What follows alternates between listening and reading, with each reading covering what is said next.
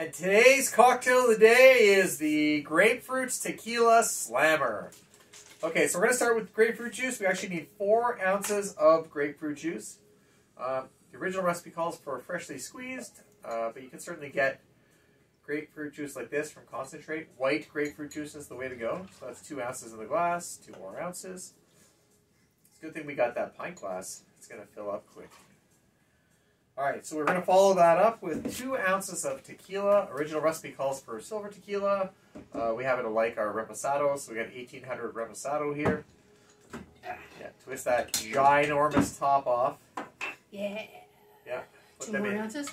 Yep, 2 ounces. Into our Barfly jigger. Not a sponsor. And then once that tequila's in there, we're actually going to finish this off with 2 ounces of soda. Original recipe says lemon lime. We're actually going to use Fresca, which is a grapefruit soda. We think it'll go fine with the grapefruit juice and the tequila anyway. So she's pouring the 2 ounces in. It's 1.5 ounces to 2 ounces. Alright. Now, why is it called a Grapefruit Tequila Slammer? Just finish it off. Julie's going to put her hand on top of that glass. Give it a... I think want it's supposed to go like this. And then it goes a little bit. Alright, why don't you give it a taste? We got a bar spoon here in case we have to stir it up. It says it's supposed to like fizz up when you give it a slam.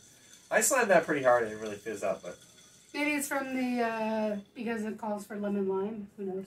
I think the soda is the soda.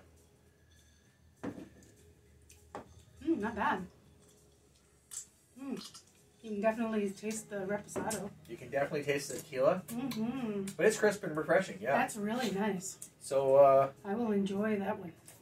Yeah, Grapefruit Tequila Slammer. Thanks for liking, commenting, and subscribing, and as always... Thanks for drinking with us. Cheers. Cheers.